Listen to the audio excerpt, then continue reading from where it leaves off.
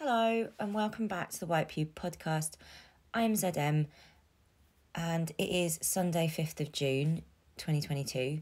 I'm going to be reading this Sunday's text, which is a review of Shimmer, RIP Germain's solo show at Two Queens in Leicester. I'm going to get straight into it because it's not actually that long. It's like 1,700 words, really short. So thank God, because we all know I can go on. So kept it short and sweet for everybody's sake, including my own. But yeah, I'm going to get on with reading. I don't want to come to conclusions. I want to go limp, lean in, let the mood take me away with itself. Maybe it's decision fatigue, opinion fatigue. Hot brain wants the cool, metallic menthol kick of things happening to me. I just want to experience things, you know? The gallery at Two Queens was empty when I arrived. Just me in the building because, oh, I should mention, there was an entire building in the gallery. For his show, Shimmer, the artist, RIP Germain, built an entire off-licence, like a building inside a building, Russian doll style, complete with lottery stand, tobacco counter, pebble-dashed exterior walls and suspended ceiling. Graffiti on the side too, nice touch. Blue and lime green chunky lettering curling round a corner of the building. It said, "Deja vu." More art should be mysterious. There should be more secrets. Explaining the joke kills it, shot through. What if art held its cards close to its chest, played with you and made you sweat a bit? Wouldn't that be good? Exhibitions would feel more like being on a first date, flirting, romantic and covert, double meaning, tension. I don't know where reviews and art criticism sits within that. Explaining the way someone has flirted feels perverse, like post-mortem rather than pillow talk. The front of the newsagent looked legit, like it had been copied and pasted from a high street somewhere. The shop interior was almost completely empty, only bare stands and shelves, a counter wiped clean. All of it creamy beige, lit by bright LED panels flickering. A mix of business cards scattered across the floor, gritty and grey from footprints and tread marks. I went to peer at it all from behind the counter, look out over the shop from a flipped perspective with my back against the wall for once. I didn't notice the Uzi under the rolled cover of the tobacco stand. I gasped when someone else pulled it out. To the side, past the counter, there was a door through to the back. It was ajar, a little grid window giving me a sneak peek of the corridor and its electric blue chipboard walls. There were stars spray-painted in little clusters at eye level, as big as dinner plates, or maybe my hand if I splayed it out flat. The corridor was wide enough for one person, two if you both skimmed past each other with your back against the wall. Down the end, dark and moody, was a door with a digital keypad. The numbers flashed up on a touchscreen. I stared at it for about 10 seconds and it beeped off. Someone came to whisper to me, "There are clues if you know where to look for them." Puzzled, I went back to the main shop. It was bare, except for the business cards, so I stooped to pick one up. It was forest green, matte with white text. And then it read, "Dear friend, you know why you have me in your hand, and you've been told where to go to make me useful. So when you get there, don't start acting booky and moving bait. You will make the ends hot. 190582 is all the information you need. I'm not here to hold your hand. In caps, figure it out. When you're inside the place you're trying to go to, it will all make sense." I've never been to an escape room, but me and my sister have been obsessed with a Korean game show called Busted.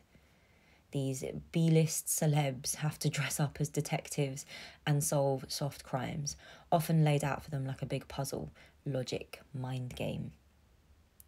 For my 27th birthday, my sister collected up all my presents, hid them around our mum's house, and drew me a map so I could go find them on a frantic Easter egg hunt.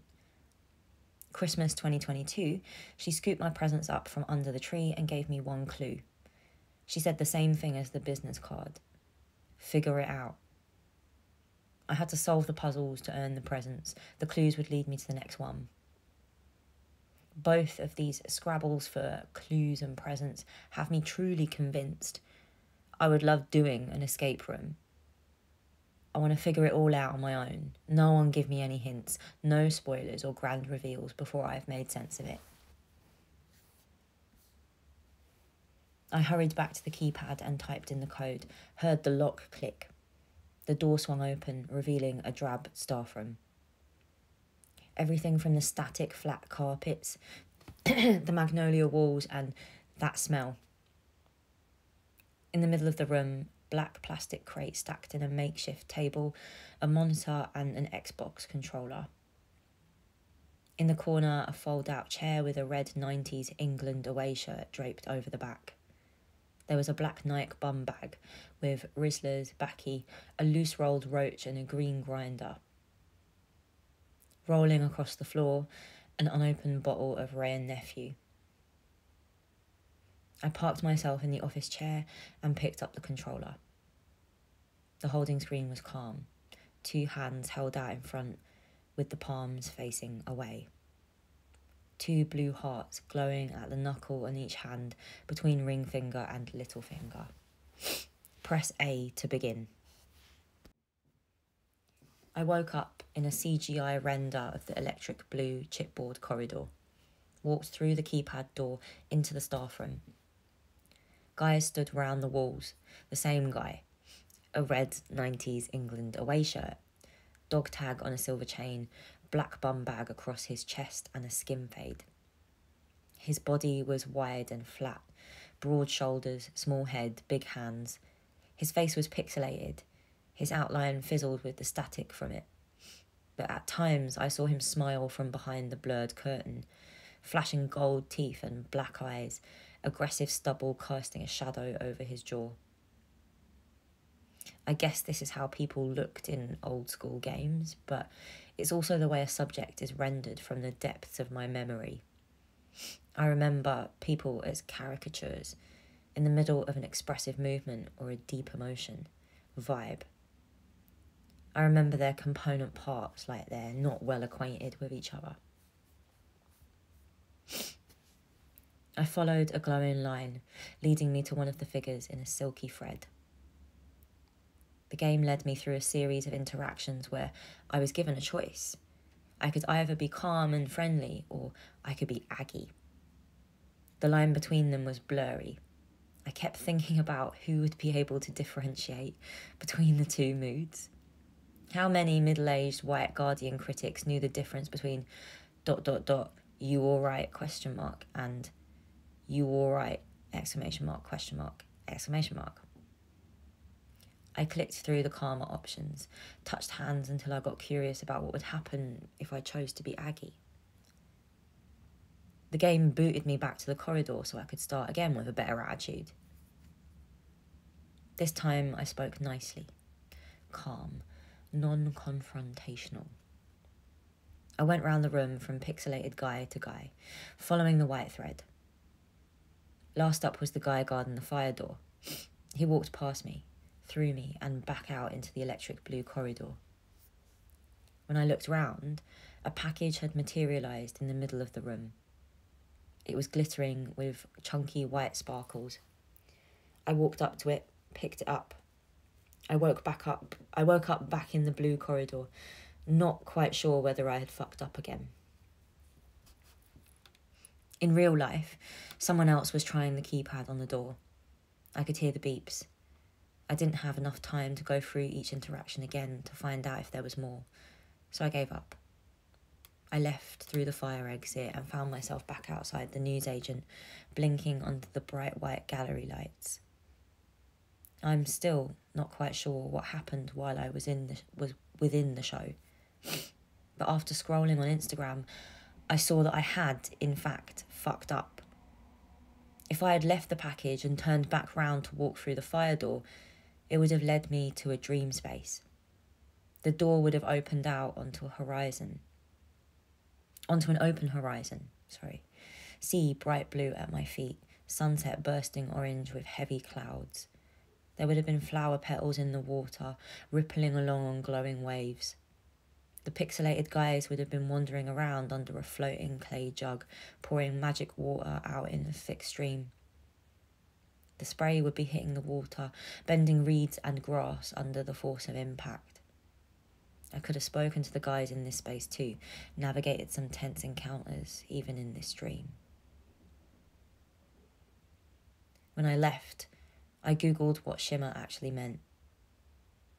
I think I might have dreamed this, but there is a magical meaning, probably Old English, pre-medieval or something.